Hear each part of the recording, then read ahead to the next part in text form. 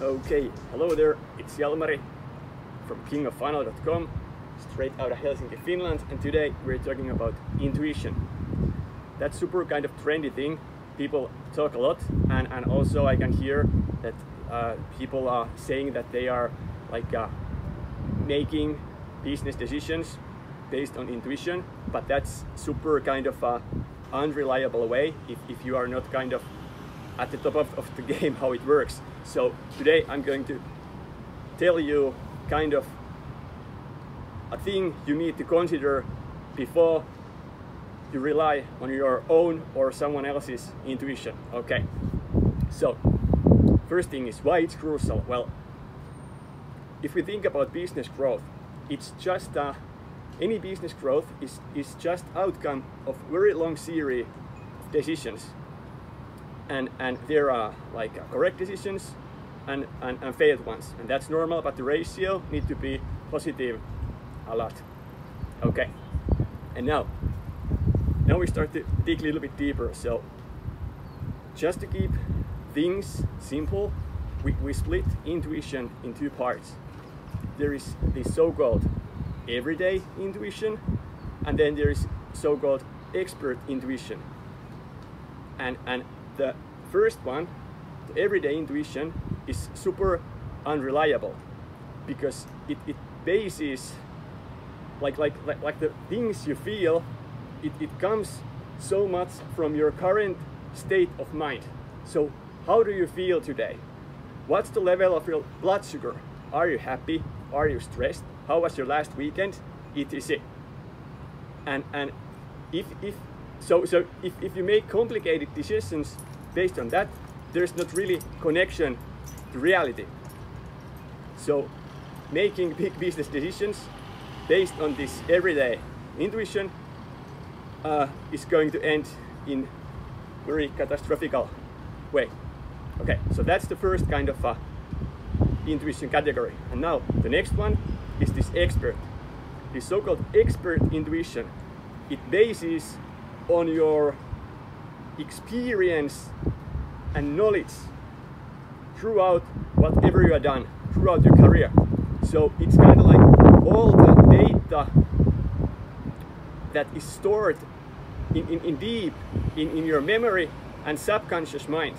And like we know, subconscious mind is kind of like the powerhouse of human brain, and it's wonderful, super complicated, supercomputer-ish organ or kind of like piece of our psyche.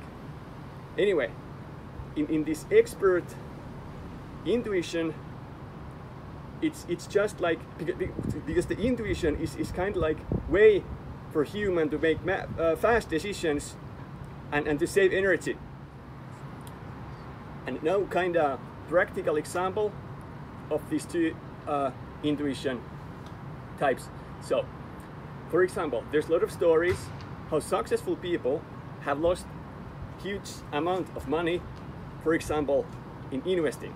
So let's say you are, for example, super kind of experienced fellow investing in B2B software. So you have been living and breathing that field from years or maybe decades, and maybe you have built your own businesses or working in those or invested, and then finally some of those investments have made exits. Okay, so you have been successful in that field. Now you get some money and you start to reinvest that somewhere, and you, for example, you jump in medical industry. And the challenge is that when you come from business, B2B software, and you jump in medical industry, of course there are like commonalities, but you don't really know still anything about that field. So investing with that background into B2B software is this expert intuition, and then investing in this healthcare is this everyday intuition. And so the challenge is there that it gives kind of like, when you have this expert intuition, you so easily mix it up, and it gives you kind of a false confident feeling that you actually also control the situation. But the challenge is that, like I said, you don't, in your mind and your memory, there's no experience of the medical industry. And now when your kind of mind is generating these feelings of intuition, it doesn't base on reality. It just comes like from somewhere. So it's actually everyday intuition, even you feel that it's the same that you have than always. So that's kind of a practical example. And now what you can do in action with this. Next time you feel or you hear that someone says that, yeah, I have good feeling, I have a good intuition, good gut feeling about this topic, maybe we should do like this, then you just ask like, okay, so are you sure you really know about it? You really know about this? Or is it more like just everyday gut feeling? And you can really like start to interview and ask, okay, so what have you done on this topic? Like do you really know if you have good intuition that this, for example, a person who wants to come to work in your company, so how long have you been doing like HR things? So what does it like? Is it really your expertise, or is it just the fact that human mind wants to be right and make fast decisions to not consume too much energy? Okay, that's all today, and hopefully you got my point.